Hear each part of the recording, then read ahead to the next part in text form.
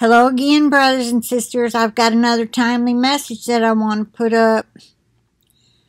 And you can take these to the Lord, this one and the last one. Take them to the Lord. Pray about them. Don't just dismiss them and think, oh, that's not going to happen. Well, we've heard dates before. We've heard warnings before.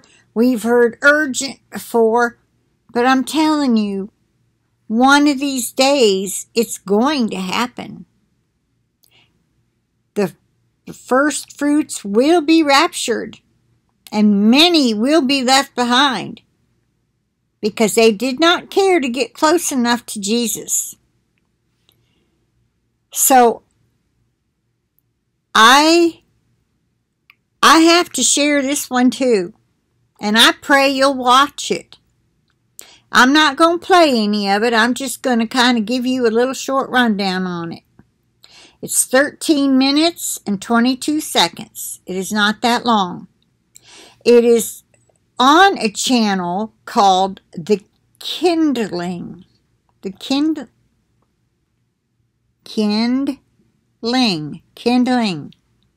All right, the description box says, this video was on my Facebook feed last night, and it's dated June 24th.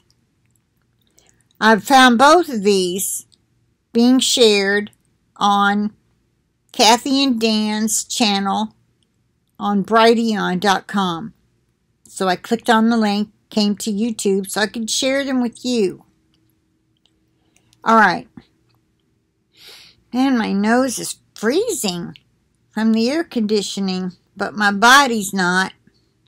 Alright. That was weird. Okay.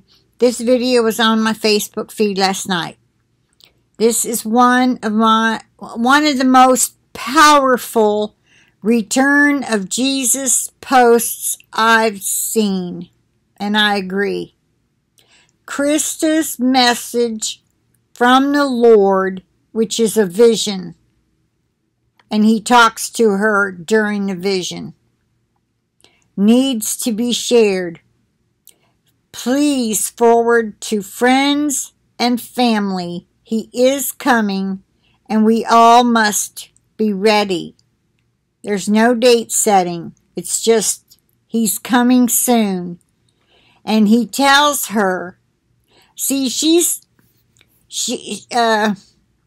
apparently the Lord had told her to start walking. And she's not an exercise person. She's not a big girl. She's an average sized person. But he told her to start walking. Well, it gives her time alone, see, to talk to him. And she was praying in the Spirit the whole time of this one walk, all right? Up to the point she sees Jesus at a distance. She goes into a vision as she's walking, been praying in the Spirit, and she starts to see a vision of Jesus ahead of her. He had a white robe. She knew it was Jesus. But she didn't like the distance between them. I believe she said she heard him say run, or she felt the need to walk faster or to jog. I don't remember. But she started jogging. She still didn't like the distance between them, and then she heard him say run, or, not like heard that figure say run, but I think more like in her head, but I'm not positive on that. So she starts running, and it's like she can't catch up to him, and she starts crying and saying, don't leave me behind. And it gets very intense. But you know what? Sometimes that's what it takes to reach people. And she finally catches up to him, and he takes her by the hand, and he gives her a message about how it is his wish that every person would be taken, but how so many he will not even look at, that they call out, Lord, Lord. But he will say, I tell you, I never knew you, or something like that. I don't know you. Anyway, it means they'll be left behind. Now, there's no mention of a second rapture, but a lot of the rapture messages don't talk about getting our glorified bodies, coming back. Jesus just wants everybody to get closer to him. I mean, wouldn't it be better to go ahead and go the first time? Do you remember the scripture where he said, the harvest is plentiful, the fields are white in the world, the laborers are few, but the harvest is plentiful. There's just not enough people that will be going in the first rapture to come back and harvest the wheat, basically, is how I'm seeing that now. Didn't used to understand it. I just thought it would be normal human beings that would go on mission trips and whatever to spread the gospel, right? I mean, isn't that what we all thought? That's what that meant? Well, there's close to, let's see, is it 8 billion? Close to 8 billion people on the planet.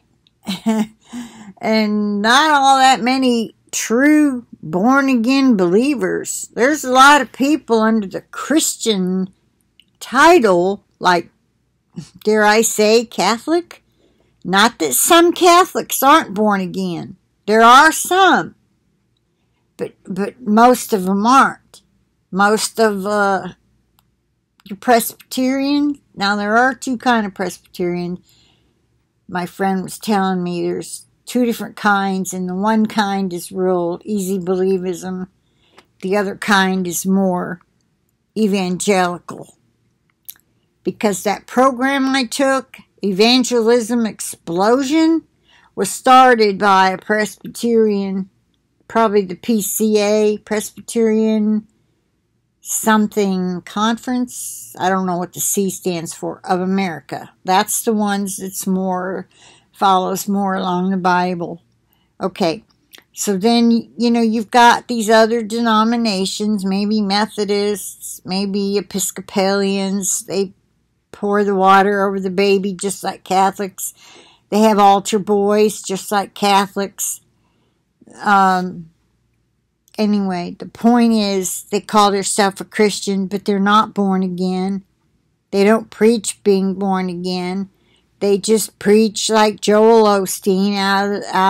They'll take a couple of scriptures and make a 40-minute message out of it, or 30-minute, and there's some songs and some money gathering and socializing, and that's it. Well, anyway, the point is, in this video, it's pointing to the fact that people are not trying to get close enough to Jesus. And he was showing her that how not being close enough to him is going to get people left behind. They're going to say, Lord, Lord, and he'll be basically saying, I don't know you. And that it's not going to be a good feeling that day, and it could be very, very soon. So I pray that you will not only watch this so you'll have the understanding I'm talking about, but also put it on your Facebook, if you do Twitter, if you can email it to anybody and just write a little paragraph of a couple sentences, not long. Don't make it long. It's a little summary of how it made you feel and how you love them and you want to see them go to heaven or whatever you think, ask Jesus to help you word it. If you're struggling for words that you think would be the most meaningful, that would cause them to click on the link. Okay, I'll leave it at that. I plead the blood of Jesus over, wait a minute, let me, I don't think I said the title. The channel again is The Kindling, Kindling. The title is Urgent Warning, Jesus is Coming Soon, Don't Be Left Behind. And then there's a quote, colon, forward from Facebook, Krista Alicia. So I guess if you went Facebook and typed in Krista Alicia, you'd find it on there too, but why bother? You got it right here.